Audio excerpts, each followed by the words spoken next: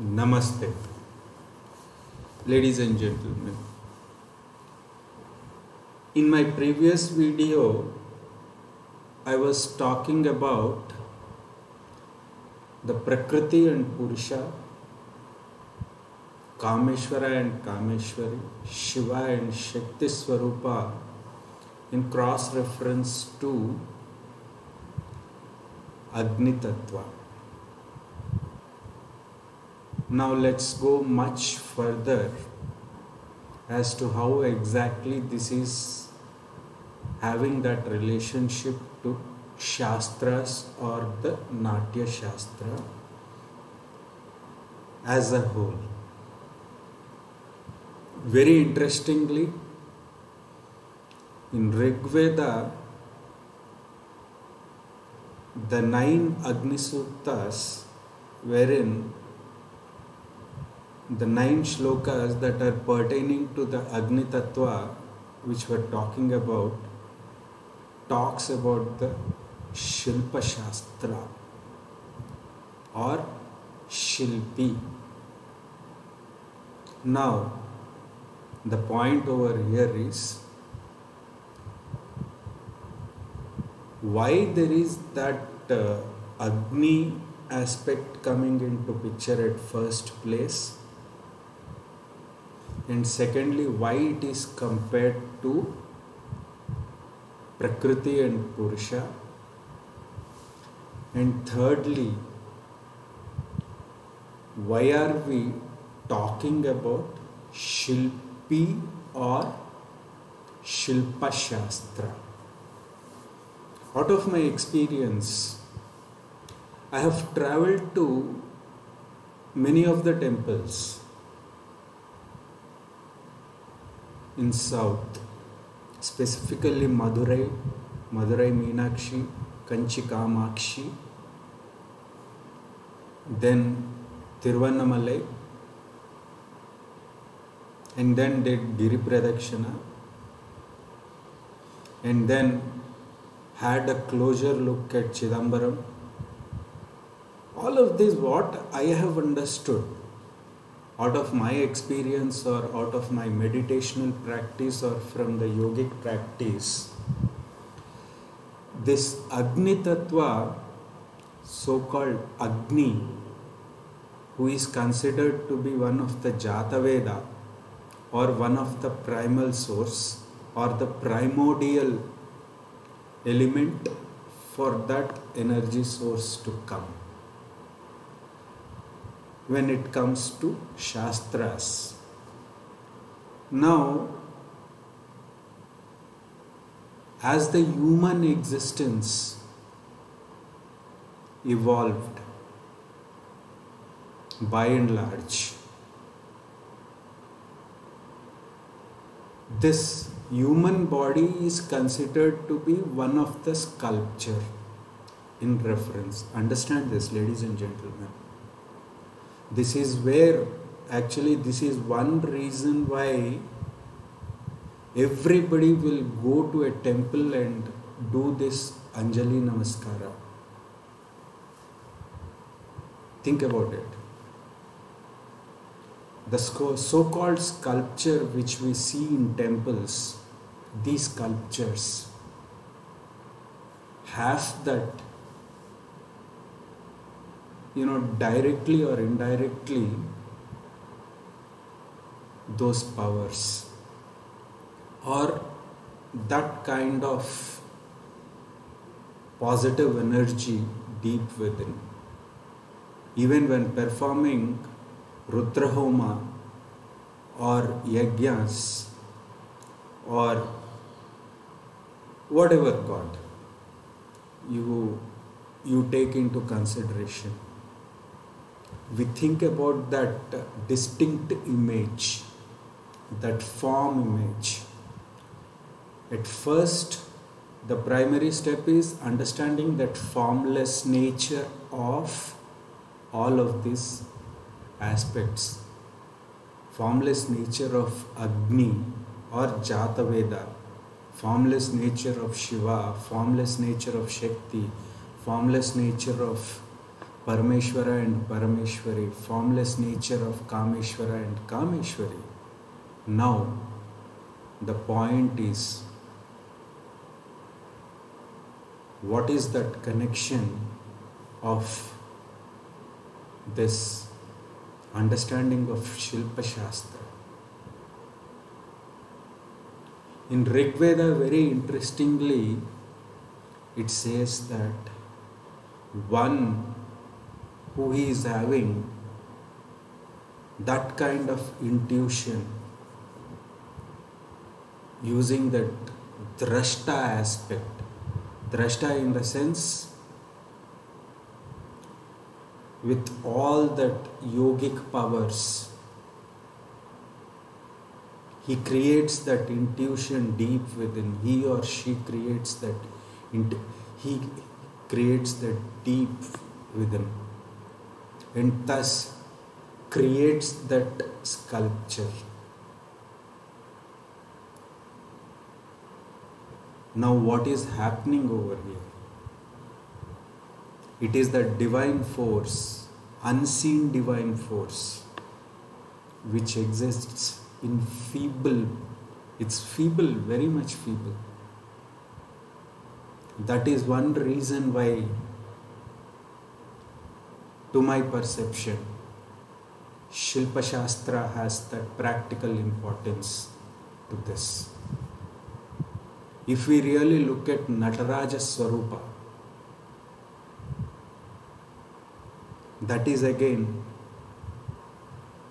a Shilpa which has all the ingredients imbibed in it. Understand this, ladies and gentlemen.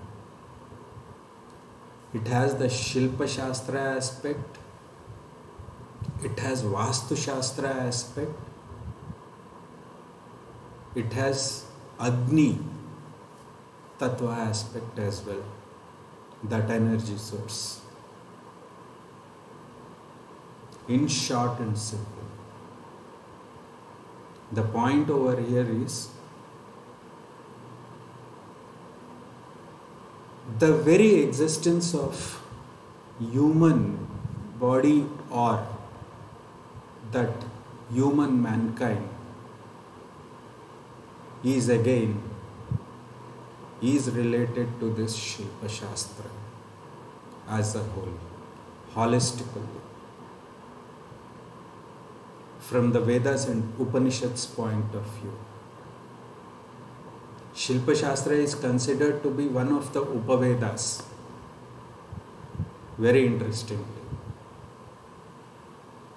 This is a strong point where scientists in medical field and the science field who are doing research in the field of consciousness awareness, or that consciousness or the supreme consciousness awareness bliss,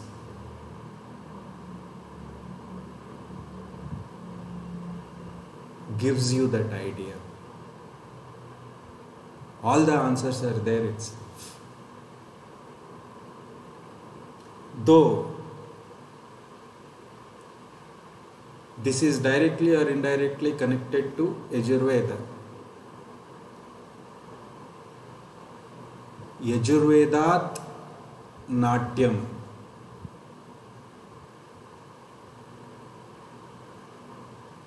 Now, Shilpa Shastra is a part of Yajurveda. And from the spiritual point of view, Adi Bhautika, Adi Daivika, Adhyatmika. These are the three aspects wherein an individual needs to understand this human existence. This Natya Shastra or Shastra, again, as per Rig Veda, if we really go by, this Shilpa Shastra plays a major role. If one understands this Shilpa Shastra aspect, it would be more easier for performer to understand that Adi Bhautika, Adi Daivika, Adhyatmika aspect, or that Shilpi's viewpoint. Understand this.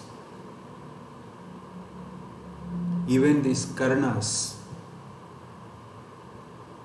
though they say it as it is for stylizing the dance form or whatever it is, I would say it's based on the Shilpa Shastra. Think about it, ladies and gentlemen.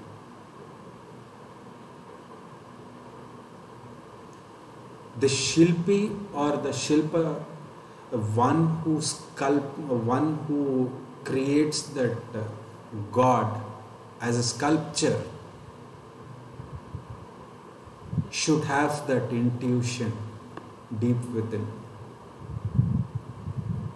That is where the connection happens. How does that connection happens? Again, Agni Tattva, that fire, that energy.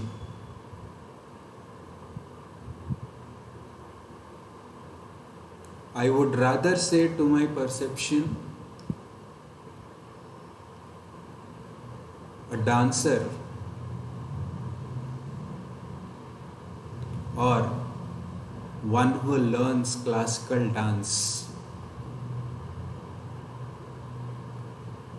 is a Shilpi himself or herself, because they are depicting that god or goddess during their enactment.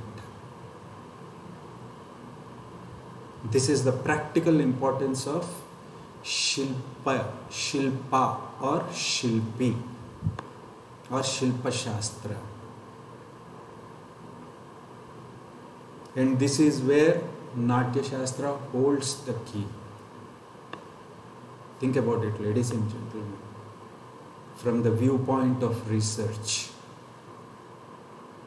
I would further talk about this in my further videos. So let me stop the subject over here. Till then, stay blessed, have a blissful life. And it has to be experienced by that experiencer. Ladies and gentlemen, it is more or less talking about I, me and myself again.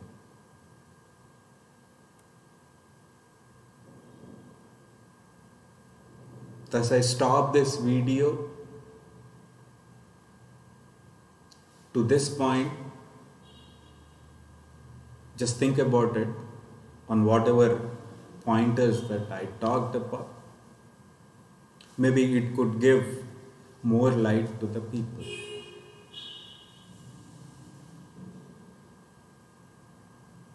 Stay blessed, have blissful life. May the Guru's grace be with all. Have a nice day ahead. As a part of request, if you like this video, if you have understood, or if you have, if you are having that impression that it is making some sense, please do like. Share it with one and all. Let them also have this supreme bliss knowledge.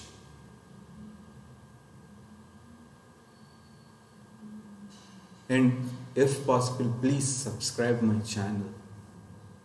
And I do works on various concepts. I do videos. I do editing works.